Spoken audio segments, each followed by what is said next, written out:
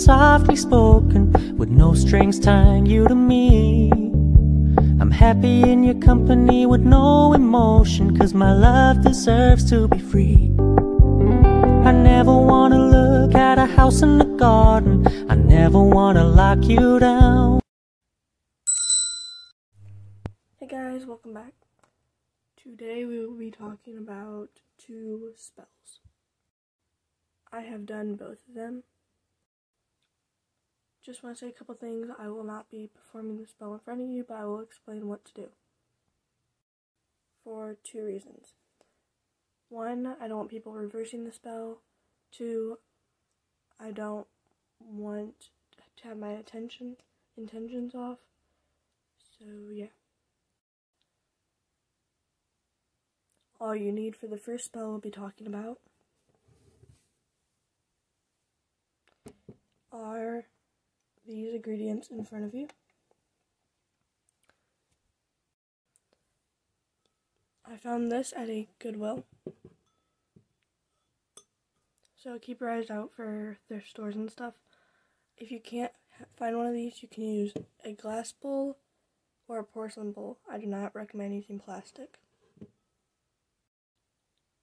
Next, you need a marker or a pen, but I recommend a marker. These don't have to worry about yet. In this container, there are bay leaves. You can get these at Dollar Trees, but there are some Dollar Trees that don't sell them. Whole, at least. You want whole bay leaves, etc. Also, you will need a lighter. So what you're going to do is cast a circle around you. I recommend doing this for spells and rituals. There are some people who do it just by reading tarot cards or using a pendulum. I personally do not.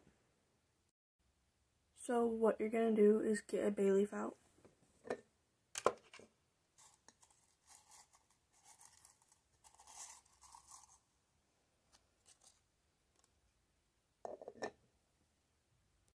Now, with your marker or pen, on the bay leaf you are going to write what you want.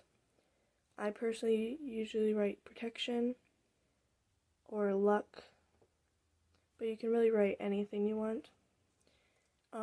Reminder that not all spells work 100% of the time.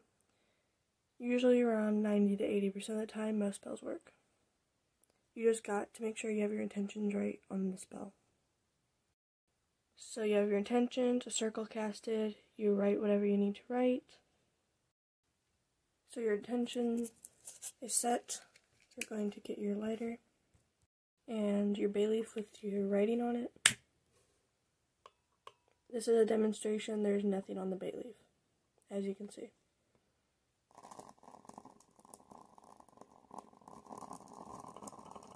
It might crackle a little bit. I'm gonna let it burn for a second.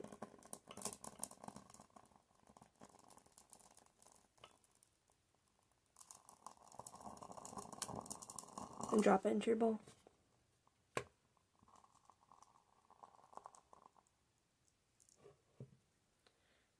So now you'll have your ashes. Wait a second, make sure your intention's set. Just kind of sit there for a second. And then what this is going to come in handy for.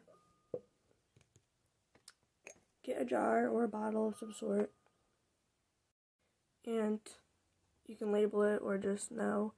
But you're going to put your ashes in here. Save your ashes. I saved mine from these bay leaf spells and incense and a bunch of other spells. So once you're done burning your bay leaf, put the ashes in here. You can use it to make black salt. There are a couple ways to make black salt. The 2 most common ways are to mix salt, ashes, and charcoal. But if you do not have charcoal, that is fine. You can just mix ashes and salt. The main reason why people add charcoal is to make it more dark. So that spell is done. Close your circle. Moving on to the next spell. Remember, I did all of these spells myself.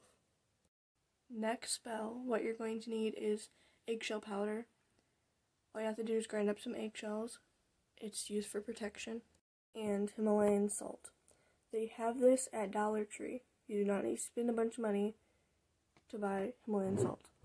It is not in like a little bottle, like a seasoning bottle. It is like in a bag. I do believe I got this bottle at Hobby Lobby and this one at Dollar Tree. So what you're going to do is get a jar of some sort. By the way, the spell is for protection. So cast a circle around you. So you have your jar. What you're going to do, for me, this spell has no intentions for it. It's just me showing you what to do. So what you're going to do is get your eggshell powder and put it in your jar. More than this. I'd say about halfway, maybe a little less. Then get your Himalayan salt. I put a seashell in mine to use as a spoon.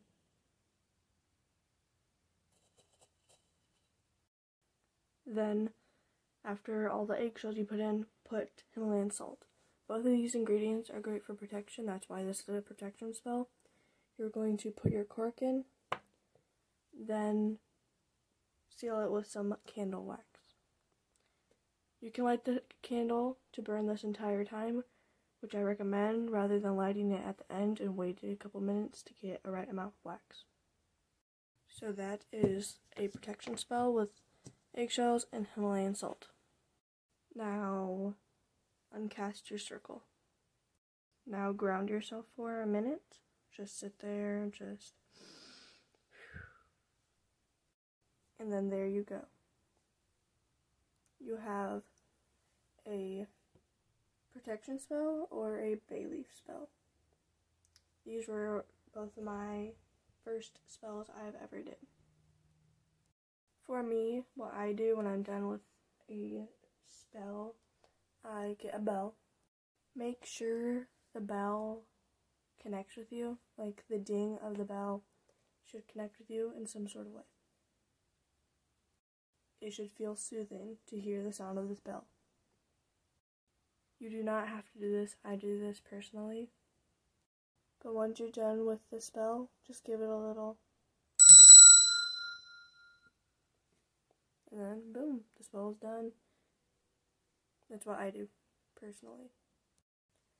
And now I will rate each spell 1 through 10. 10 being it absolutely works, there's nothing wrong with it. 1 being it did nothing. The bay leaf spells usually work about to a 6 or 7 out of 10. There's been a couple times where one of them has not worked. Otherwise, I think they're great and very simple. It also could have been because I was distracted. The protection spell with the Himalayan salt and eggshells, I'd say that one worked about an 8 to 9 out of 10. I might have to redo it because I did it a long time ago, so it's kind of wearing down, and I haven't charged it, so it's probably a good idea. Anyway, goodbye my little witchlings, and blessed be.